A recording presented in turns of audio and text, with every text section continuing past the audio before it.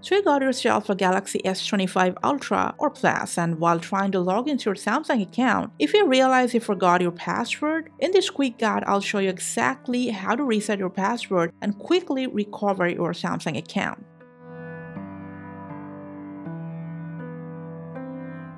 So first of all, when you're putting in the wrong password, right from there you can tap on Forgot Password, or if you've already left that section, don't worry, just open up Settings and you can either tap on your Samsung account profile, or you can scroll down for Accounts and Backup to Manage Accounts, scroll down to Add Account to Samsung Account, and then tap on this last option which contains Forgot Password. Tap on it and then tap on Forgot Password.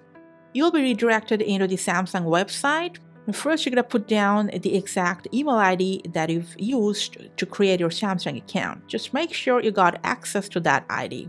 And then tap on this Reset Password button.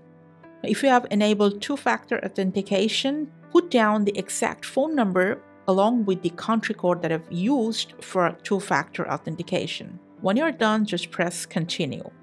Now, you can either verify yourself with your email address or you can use your recovery number. I'm going to use my email address, pressing Continue. As prompted, it's easier if I just open up Gmail where I'm logged in with that email address. If you're still with me, just go to Inbox, open up that email, and then tap on this Reset Password link. If you have followed along, you're almost there. What you're going to do is just put down a new password and then confirm it, and then proceed to the next part.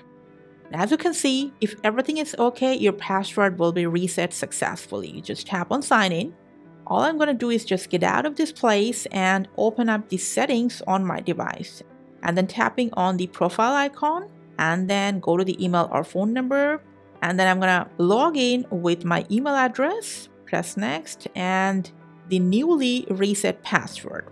And then just tap on Sign In, follow the prompts. And that's how you can recover your Samsung account forgotten password from your S25.